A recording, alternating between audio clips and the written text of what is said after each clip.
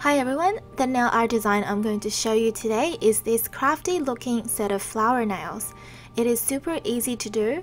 This entire set of nail design is formed by different sized dots only.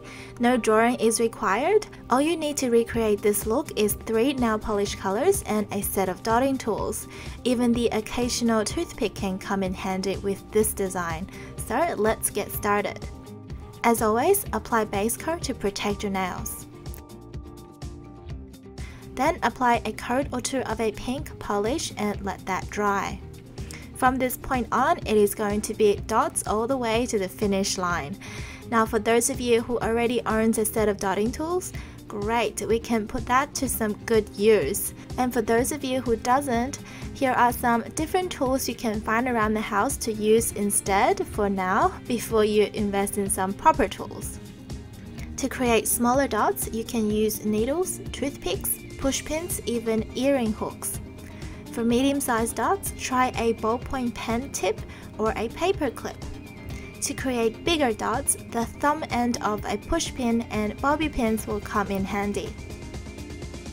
And for even bigger dots, these rounded eyeliner and lip liner pen caps will do the job for you just fine. So there you have it, a set of DIY dotting tools, lock and loaded, ready to use. Pretty much anything that has a point can be used as a dotting tool. If I place the actual dotting tools next to these household items, you can compare the size differences between them.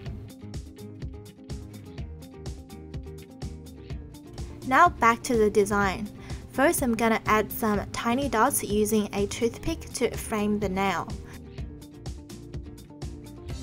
Place the dots along the edge of the nail all around. You can interchange the colors on the other nails and use reverse colors to create the patterns. Grab your biggest dotting tool and place 5 dots on the nail to create a flower shape.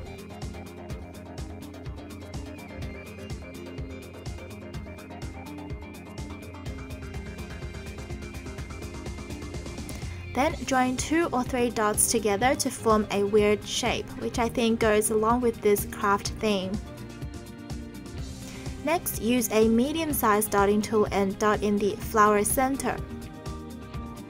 While we let that dry a little, use the toothpick again and fill in the empty spaces with some randomly placed dots.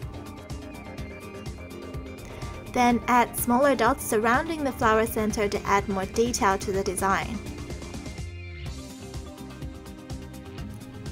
You can use the medium-sized dotting tool and place smaller dots within the bigger dots to create a border effect. Alternate the same 3 colors for the other fingers and finish with top coat to protect your design. If you like this video, please rate it, share it, and add it to your favorite playlist.